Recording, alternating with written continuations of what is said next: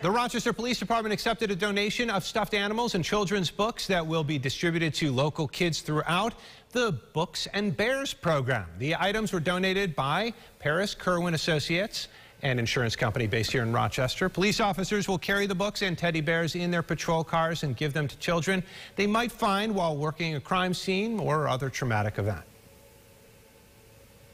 The community has given us great feedback about the fact that they appreciate the officers take some time out to show that emotional side of police and that we actually do care. We're not just there to, do everything by the book, but there's a human side of police.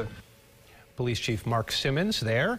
The kindness shown to children by police officers at the scene of an incident can be a crucial first step to helping them cope with trauma.